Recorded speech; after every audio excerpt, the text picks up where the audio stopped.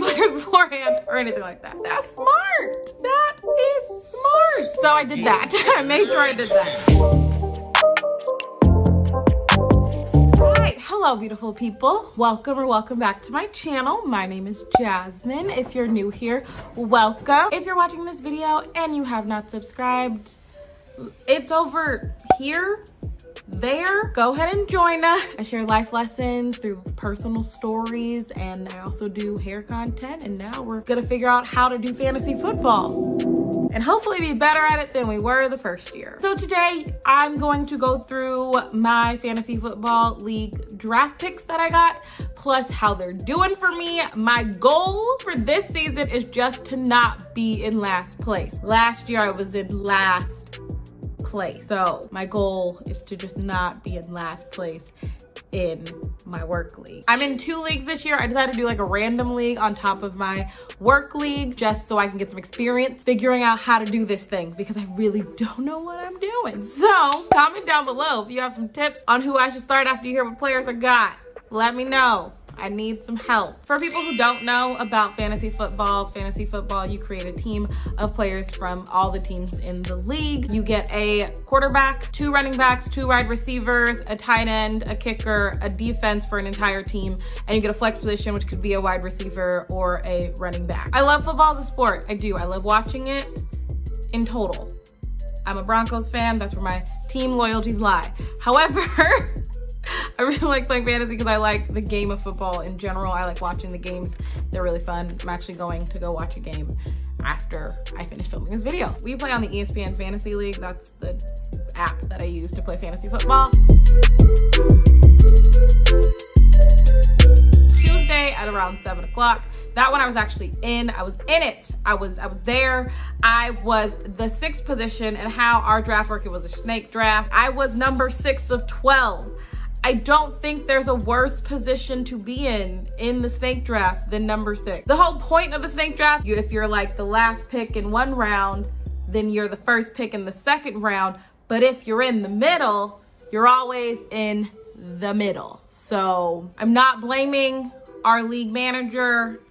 I just personally feel some type of way about it. An hour before the draft starts, you can like load in all your players that you want so that like when it comes to your turn, you can move it quickly so that you can keep the draft moving. Now, as those people get drafted by other teams, your list obviously gets smaller and smaller. So just imagine me watching all of these players that are on this list, almost all of them, just go away.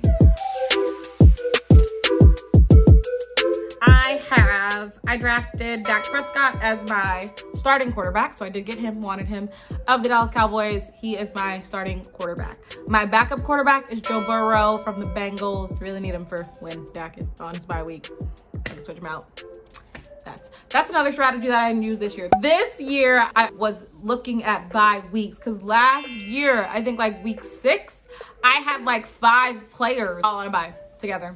One week. My tight ends, I got Zach Ertz, who I wanted as one of my tight ends. He plays for the Eagles. My backup is Hockerson. He plays for the Lions. My defensive team is the Rams. Running backs, I have Leonard Fournette of the Tampa Bay Buccaneers. Now, people kept saying I'm keeping an eye out for him and to draft him first. He didn't do that great. And then I also have Nyheim. I'm not sure if that's how you say it. Nyheim Hines of the Indianapolis Colts. DeAndre Swift of the Lions. And Darrynton Evans of the Titans. For my wide receivers, my flex position is a wide receiver. So then my bench is also, I have 3 wide receivers just in case something happens because people get hurt. I have Michael Thomas, DK Metcalf, Marvin Jones, Sterling Shepard, Steven Sims, and Jalen Reagor. And then my kicker is Butker of the Kansas City Chiefs. He got me 10 points week 1, so I'm happy with him. So that is my paying attention, really trying to get players draft. Now I am in a 2nd league, completely random. I don't know any of these people in this league. That draft was the next day and I forgot. By the time I got there, it was round 4, I believe. They had already drafted some people for me. And then I got the running backs and wide receivers that I wanted, and then I left, and then they drafted some other people for me. So this is half care, half random. Start off, I have 3 quarterbacks, so I'm probably gonna trade one of them out. I have Kyler Murray, who I chose, then I got Jared Goff of the Rams, and I got Ben Rothlisberger of the Steelers. For running backs in this league, I got Nick Chubb of the Browns, Latavius Murray of the Saints, David Montgomery of the Bears. Wide receivers, I have DK Metcalf again, and then I have Mike Evans of the Buccaneers, Allen Robinson of the Bears, and Emmanuel Sanders of the Saints. Emmanuel Sanders used to be a Bronco. And then I traded him, and then he was a 49er, and then he went to the Super Bowl, but they didn't win. And then for tight ends, I have Darren Waller of the Raiders and Noah Fant of the Broncos. And then I chose the Broncos defense for this league, and my kicker for this league is also Harrison Butker of the Kansas City Chiefs. So let's get into how they're doing for me so far.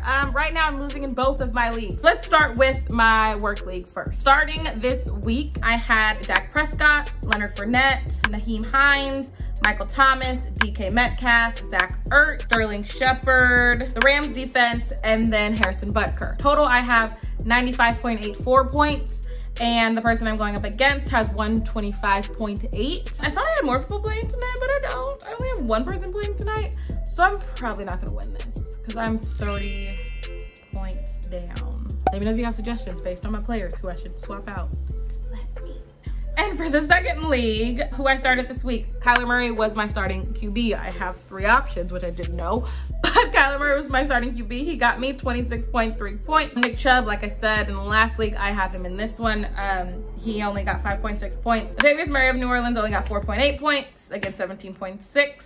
Another Tampa Bay player that I have, Mike Evans, only got 7.2 points. A. Robinson, the second, got 12.3. D. Waller got 10.5 points. DK Metcalf, again, got 19.5 points. I have the Denver defense, so we'll see how well they do tonight. It's like, see what I mean?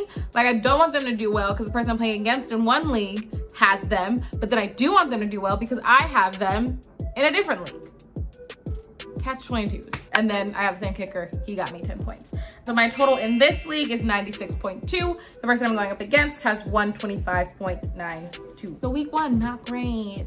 We're trying to not be in 12th place, is the goal. That is how I stacked up this week. Comment down below if you can help me out.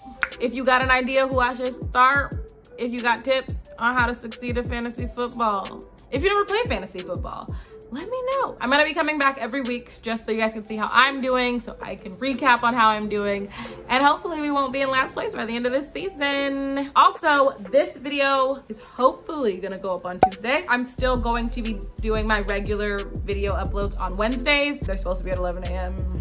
God willing, they're at 11 a.m. So if you like this video, make sure to give it a thumbs up. Share it with people who are playing fantasy football, and if they can help me, send them my way. They can leave a comment and help me, please. Subscribe to the channel if you haven't already, and we will see you in the next one. Bye, beautiful people.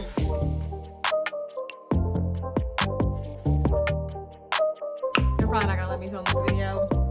You're probably not. Right.